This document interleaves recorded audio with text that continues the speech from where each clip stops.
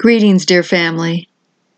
I will confess to you, brothers and sisters, that I did a big no-no the other day, and the Lord was swift to correct me. I was in real estate for the majority of my professional career, and I was uploading a new message, and bam! I spied a short video on a home tour I had been wanting to see because I recalled years ago when this particular Beverly Hills home had been purchased and the renovation started. Now my flesh wanted to view the end result. The beautiful furniture, the high-end finishes, and the gorgeous landscaping. I knew it would be spectacular, and did a mental override blocking out the voice telling me not to watch this video. Too late. I watched the video and felt very bad afterwards, having let the Lord down. I repented for offending Him and being disobedient. The enemy is always looking for ways to trip us up. I sat still for a while and heard these words spoken very gently but with great authority. Live simply and love deeply. I waited a while longer but was met with silence. So I went to the Bible and opened to 1 Timothy chapter 6, verses 6 through 8. But godliness with contentment is great gain. For we brought nothing into the world, and we cannot take anything out of the world. But if we have food and clothing, with these we will be content. I said, "Okay, Jesus, I'm listening." He began speaking. Your mission here on earth is not to live your best life here, but to prepare to live your best lives in heaven. It is imperative that you continually keep this in the forefront of your mind as you move through your daily lives. Simplifying and removing the clutter out of your frantic, hectic, and busy lives here on earth will allow you to focus on your missions and values as you wait for your true home in heaven. Here I'd like to chime in and add, we should ask ourselves, do we have affection for our things? An emotional pull to attach ourselves to items that we possess? Are we placing value on our stuff because they bring us some measure of satisfaction or purpose? I know I did before the Lord called me out of the world to the refuge, showing me if I walked away from my possessions and gave generously to the poor, I would participate in the bearing of good fruit for His kingdom, and that my reward would be eternity with Jesus, who is our true treasure.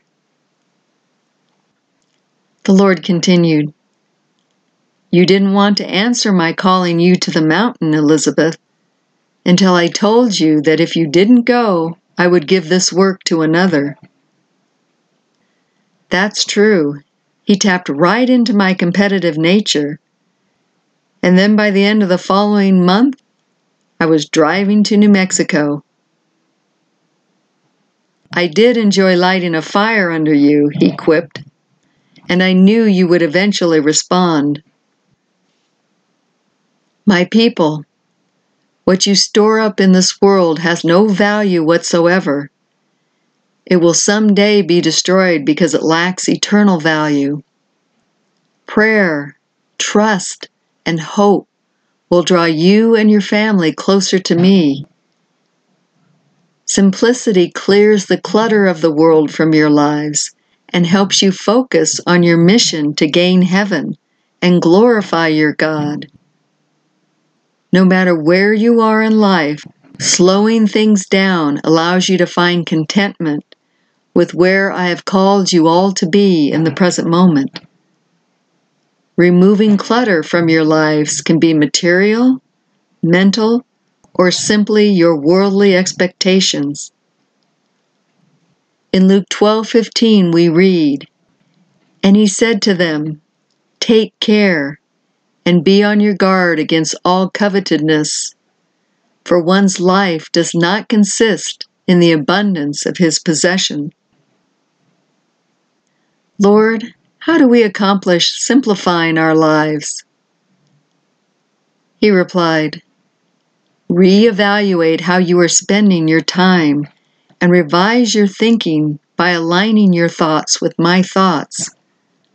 My Spirit will readjust your mindset, so you will have a desire to clean up, organize, cut out the non-essentials, and most importantly, have time to show love to your God and to others. All you need to do is ask, and we will help you. Learn to abide by what I offer, and not what the world offers. Love is at the very heart of my word.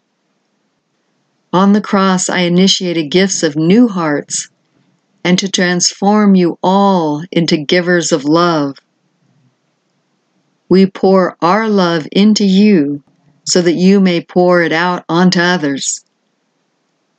My calling for you, dear ones, is to seize hold of an all-embracing love with your hearts, your souls, and with all that you possess.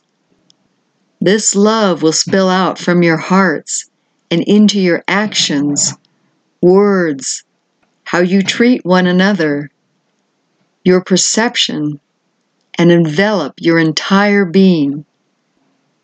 When you feel this, then you will know great, eternal joy. Amen. God bless you, dear family, and may the love of God resound in our hearts, magnify His greatness, and be found in all of our words and actions.